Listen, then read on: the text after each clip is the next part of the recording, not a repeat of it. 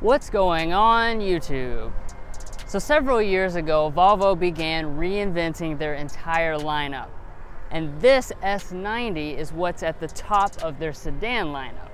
Now for 2020, it received some significant changes and updates. Most importantly, the addition of this R-Design trim level for the first time. So without further ado, let's go ahead and see if this is a great alternative to the German status quo.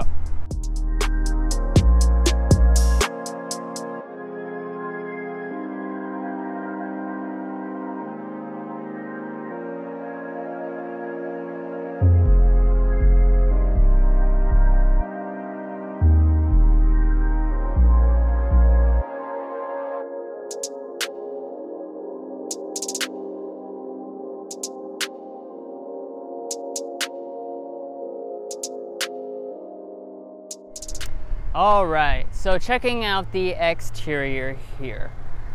The main thing that's new for 2020 is the brand new R-Design trim level, which is what we have today. So in essence, everything I'm showing you is actually a new feature, you could say. That does mean, like the other Volvo trims, we have a specific R-Design grille. This has kind of the black mesh finish with the matte silver around it, as well as a more aggressive lower fascia. Now the other two trims, they don't change in design, so you still have the black bars on the base Momentum, and on the top end inscription it is silver bars.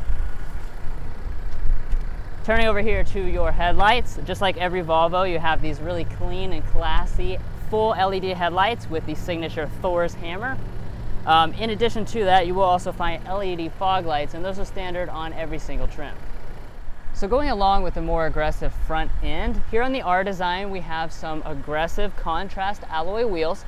We start with a 19-inch alloy, however we have the optional 20-inch alloys. Now on the other trim levels you have an 18-inch alloy on the Momentum that does have a new design for 2020, and then on the top end inscription you have the same arrangement of a 19 standard and an optional 20-inch alloy. Now coming up here to your mirrors, as you can see on the R-Design, we have a black mirror cap, and then every single model has all the features. So you have auto dimming, power folding, heating, as well as blind spot monitoring. All right, so before we get around to the rear design of this S90, I do want to stop here at the side because this is an area where this S90 really looks very long and expensive. Now it actually is longer than its main competition. It comes in at 200 inches in length, which is around 5 inches longer than the E-Class and A6. So it actually is longer than some of its competition. And then walking around to the rear design, you do have that nice Volvo sedan look. Of course, most of that is due to these LED tail lights. They look really quite nice. However, I will say you do have a halogen turn signal. I'm a little disappointed in that. And then up top, on this R-Design, we do have the optional spoiler. And then all of the S90s will come standard with these nice dual exhaust with the chrome exhaust tip outlets. Now this is a Volvo after all, so that means that safety is going to be a priority for this S90, and Volvo does congruently make all of your safety systems standard across the board. You have standard automatic emergency braking, adaptive cruise control, auto high beam headlights, lane keeping assist, and even a pilot assist system which allows for semi-autonomous driving. In addition to that, you will also get rear auto braking for 2020. But anyway, that sums up this S90's classy exterior design. So now let's go ahead and hop on the inside and see what the R-Design throws in there.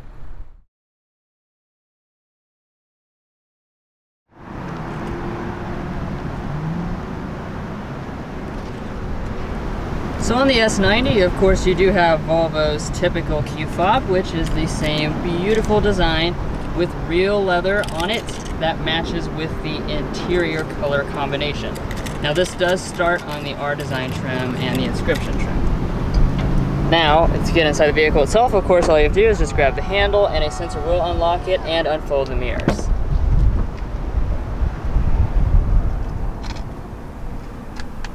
All right, and checking out the cabin of this S90. As you can see, it makes a fantastic first impression, definitely a beautiful design. Now, as I've said several times up to this point, the R-Design is new for 2020, so in essence, everything inside of this cabin is new this year. Now, as far as your interior color combinations of all the trim levels, on the Momentum you have standard real leather, that is going to be new this year. in your choice of amber, blonde, charcoal, and maroon colors. The top end inscription has those same colors, but that will be finished in full Napa leather. Now, as far as this R design, this is where you have actually two different seat options. The standard option is going to be Napa leather trimmed with a nubuck cloth insert down the middle. However, for $750, you can get it finished in full Napa leather like this example has.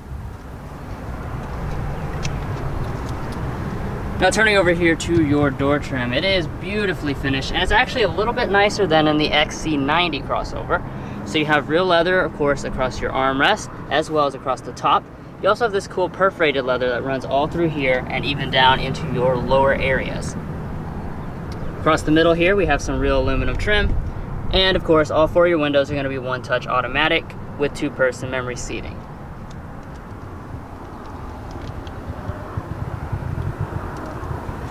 As far as your seats, you do have 10-way power adjustment with 4-way lumbar as well as power thigh extension.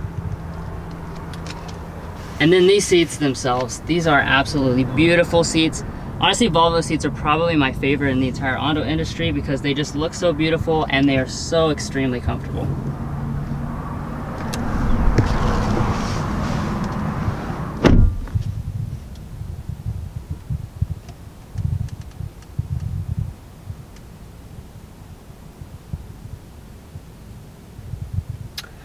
So while the door trim is a little bit different than in the XC90 crossover, the rest of the materials do pretty closely match that model. So on your R design as well as your inscription, this is where you'll have the tailored dashboard. So all of this will be finished in full leather as well as across the top of the door trim, which I already pointed out. Dropping down here to the middle, we have a large chunk of real textured aluminum, and that does continue down here over top of this storage area as well. You also have some Napa leather that runs all through here and then curves around so you have a nice area to rest your knee against. And of course, being a Volvo, we don't have push button start, we actually have a twist button start.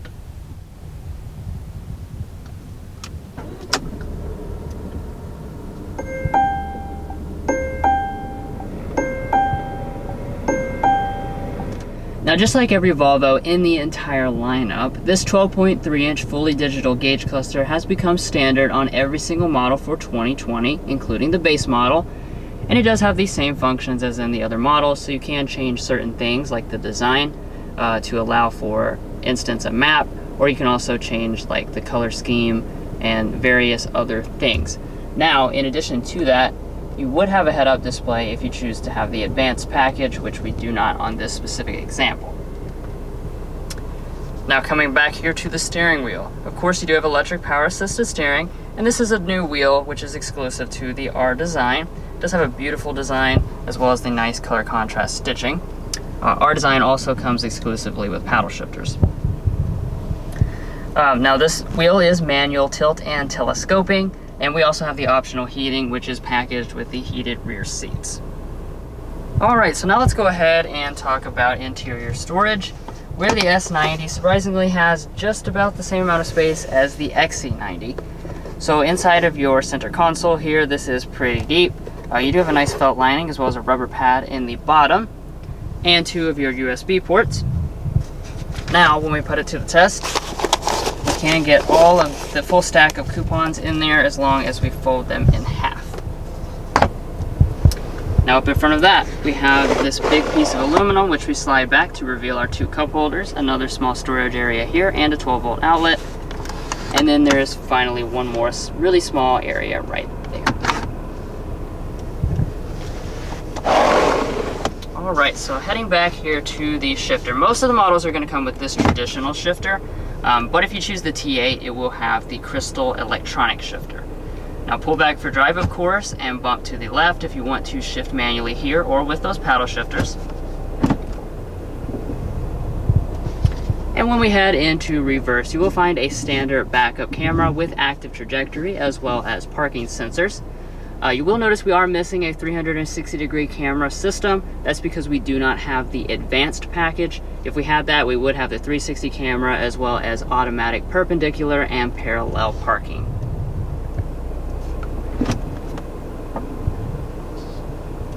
And And then back behind the shifter, we have our electronic parking brake as well as auto brake hold function. This roller here, this controls your drive mode, so you can press down on it and roll through your 3 different ones, which would be Eco, Comfort, and Dynamic. We'll talk about that a little later in the test drive. And then we'll go ahead and move right here to our audio systems. Now on the S90, there are going to be several options. We basically have the middle option, which is the 600 watt 14 speaker Harman Kardon sound system, standard on our design and Inscription. So let's go ahead and take a sample of that.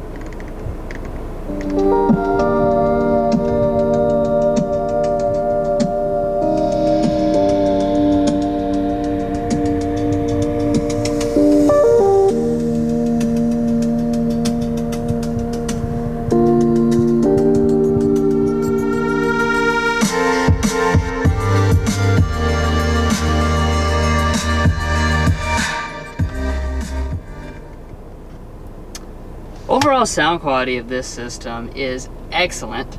Now you can get the 19 speaker 1400 watt Bauer & Wilkins premium audio system for $3,200 if you prefer.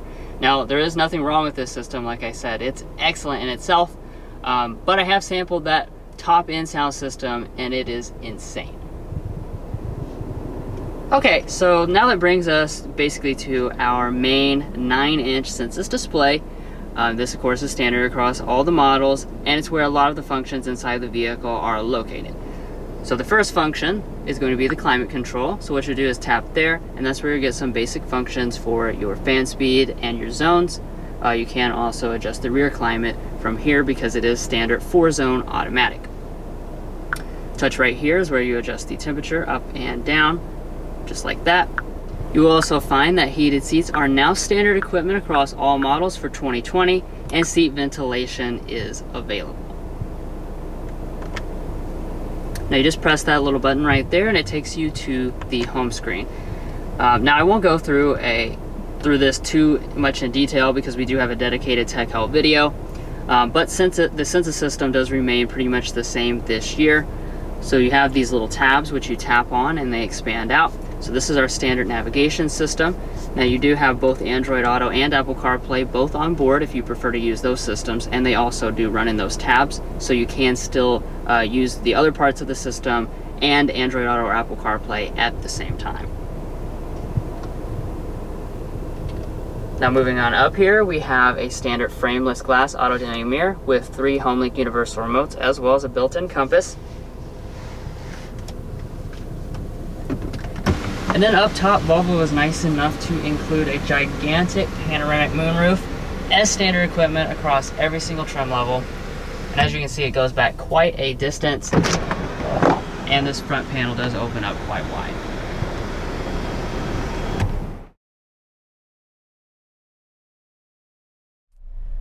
All right, so getting back into this S90's rear seat, I have to say my first impression is wow, wow, wow, wow, wow. This is a really, really nice rear seat.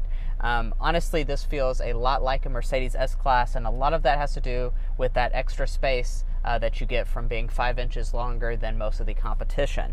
Now, as far as your technical legroom figures, they're going to come in at 40 inches of rear legroom and 38 inches of rear headroom.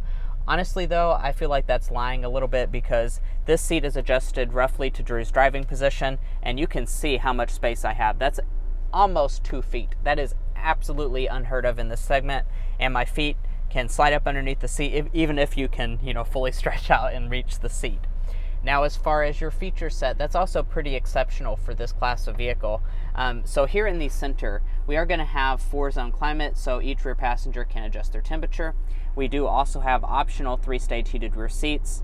You have your own vents, both here and on the B-pillar. And then down below that, you have 2 charging USB ports and a 12-volt power outlet. Now, we're not done yet. We do have quite a few more features, and that's going to be here on the door of this passenger side. So we do have a standard rear sunshade on this R-Design model. We also have standard window sunshades. We also have the ability to control the moonroof from back here, so we can actually open it up from back here, which is really quite nice. And then in addition to that, If you're being chauffeured around in your S90, you can also adjust the passenger seat with this little thing here. So you can scoot it forward and back. You can adjust the tilt of the seat. So honestly, guys, this is something that you really don't see outside of like a Mercedes S-Class and sedans that cost over $100,000. So I have to say, this is definitely a fantastic rear seat in this S90. Now walking up to the trunk of this S90, all you have to do to open is locate the button right under the lid. And it is nicely dampened to open right up. Now I do also believe you can get a power trunk on this S90, however this particular model does not have that. Now as far as your actual space back here, it's going to come in at 15.4 cubic feet of space, which is placed at quite a bit larger than its main competition like the Audi A6 and BMW 5 Series. And you know, just looking inside, it's a little narrow, I will say. However, it goes back a really long ways. And as far as how they finished it, we do have a 12-volt power outlet here on the right side, a little bit of storage, and up underneath of the floor, if we lift it up, you will find a spare tire. It is also worth noting that these seats do not fold on this S90. Now over here at your passenger seat, you're going to find the same adjustments as the driver and this incredibly comfortable seat. And then here in front, you will find a really good sized glove box. It opens very wide and there is tons of room for all of our coupons, all the different brands. And then up top, we do have a sun visor with an LED light and mirror, and it does also detach. However, it does not extend.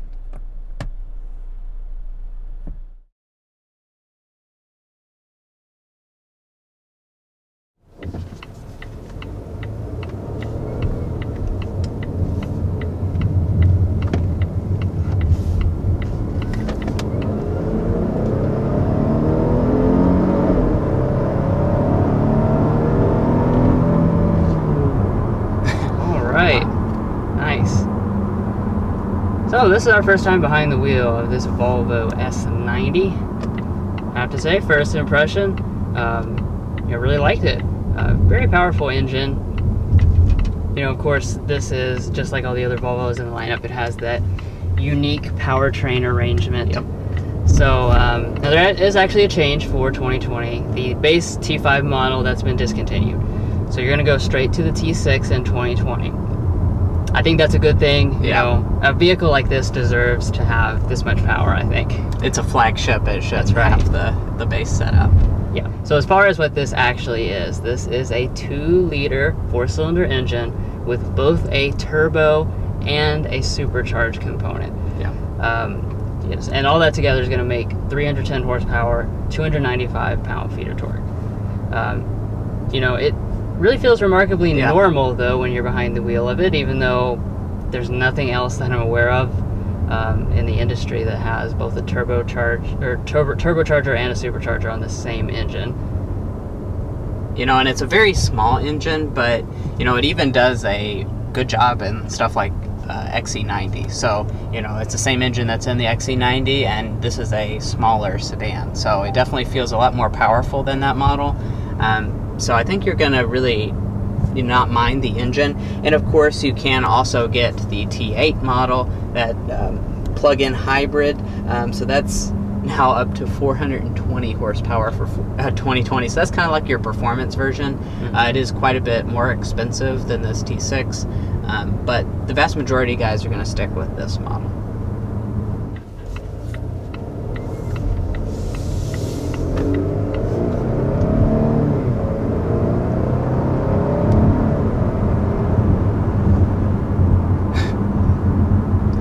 Scoots. Yeah, I'm really impressed. The other thing I like about it is it doesn't really sound like a 4-cylinder.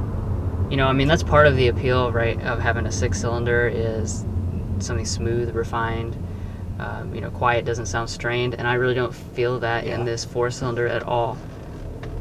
And it also makes kind of an interesting noise. I don't know if you guys can hear it, but you can actually hear at the low RPMs the supercharger, and then of course how this system works is basically the supercharger acts on the low end and then hands off to a turbocharger in the upper RPMs, you know, because that's more efficient. But you can actually hear a little supercharger whine, you know, in this luxury limo type of car, so that's really a cool characteristic, I think. You know, I'm just kind of cruising along here. He did say it's a luxury limo. So, you know, this is Volvo's flagship sedan. And going along with that, it's going to have a phenomenal ride quality.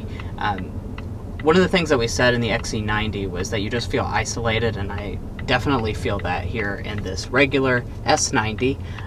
You just kind of cruise along, and there's a bunch of traffic around you, and you just really can't hear anything. You feel super isolated. Very comfortable. The ride quality is good. I will say this is not, it's not an S-Class, you know, even though it straddles a segment. It definitely has a sportier vibe to it than something like a S-Class. So it's not like the ultimate in comfort, but it is very comfortable. And it has a little bit more of a sporty feel than those type of flagship models normally. Right. You can also get an air suspension in this for a little under $2,000. We don't have it on this specific example, but if you're wondering, you know, if you have much of a trade-off because of choosing the R design, I haven't driven them back to back, but as comfortable as it is in here, I can go ahead and say it's really not a trade-off. It's definitely still going to be very comfort-oriented, even though you have these sportier elements around.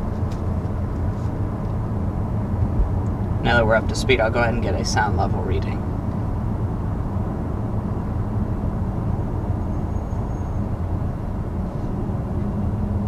We're 52 decibels. I think that may be one of the lowest readings that we've ever gotten.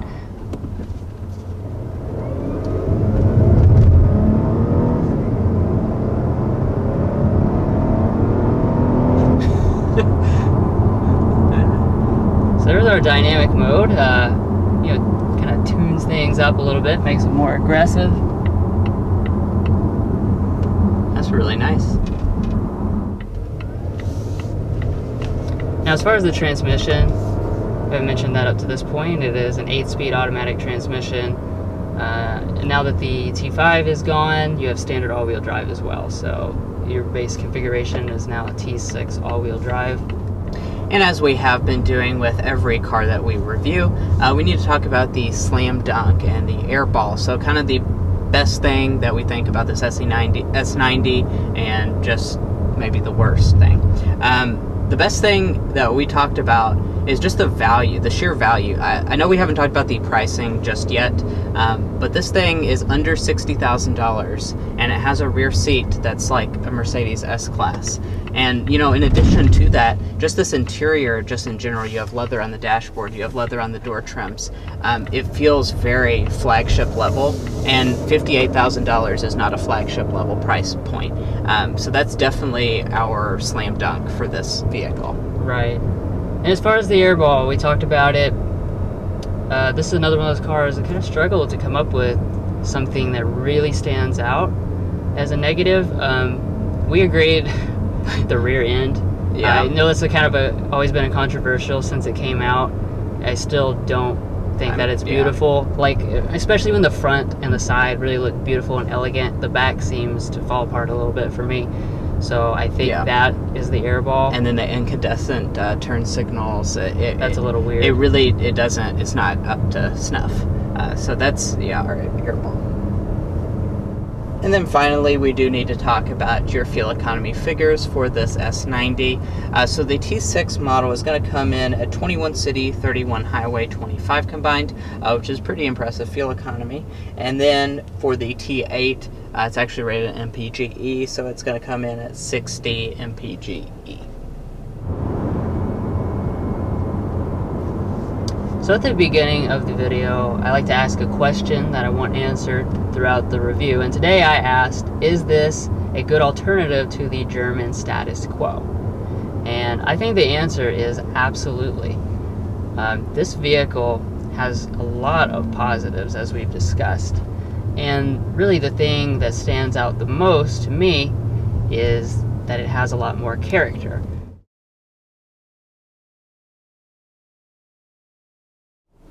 Alrighty, so now let's go ahead and talk about the pricing, which is one area where I'm very, very impressed with this S90. Now, the below prices are going to be for the T6 all-wheel drive model.